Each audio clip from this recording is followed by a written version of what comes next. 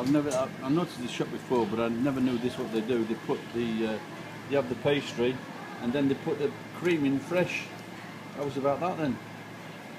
But look who he's called. This shop is called Beard Papas, and I did see it once before, and it just looks a little bit like me. But like I said, I've never seen this before, and that looks like fresh vanilla because it's got the little black bits in. So that's top-notch cookery, and I might try this one, and it's called Paris breasts. I'd like to try one of your breasts if it's okay. No, that just went straight over his head. Anyway, so a bit of Paris breast, 170 yen, 340 yen for a pair, I should imagine. Or you could have a cookie cream puff, or a fondant chocolat, which is 230. But I think my son would like that one. Oh, yes, look at those. Wow.